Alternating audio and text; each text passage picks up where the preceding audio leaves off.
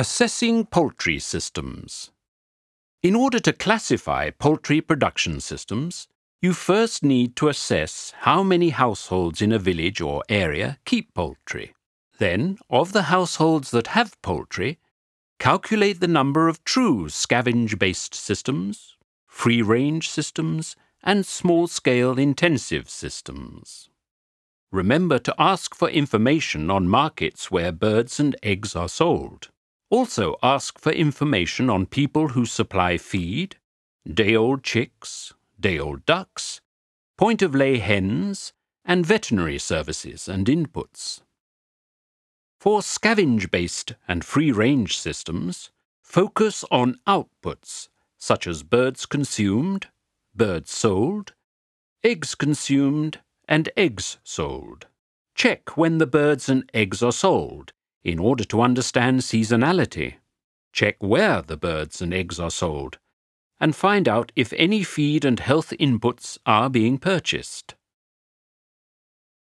There are a few rules of thumb regarding scavenge-based and free-range systems.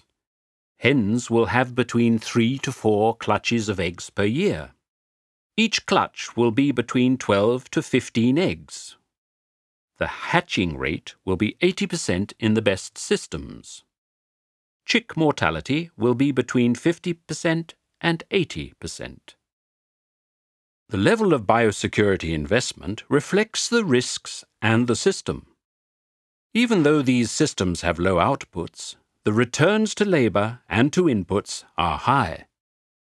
When assessing small intensive systems, separate data by broiler and meat-producing systems, and layer or egg-producing systems.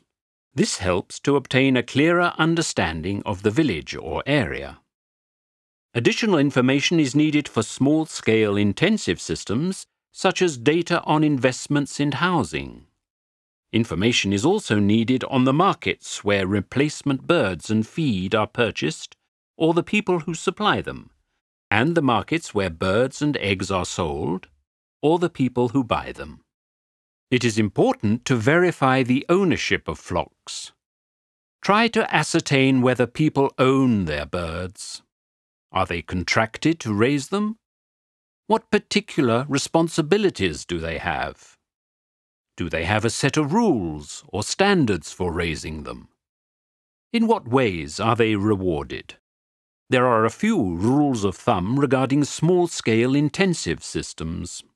Chickens on short fattening cycles finish within 34 to 45 days, while chickens on long fattening cycles fatten within 90 to 120 days. The feed conversion ratio is in the range of 1.8 to 2. In layer systems, hens produce 280 to 300 eggs. With the collected information, calculate the gross margins and, if possible, estimate the fixed costs and unit profitability.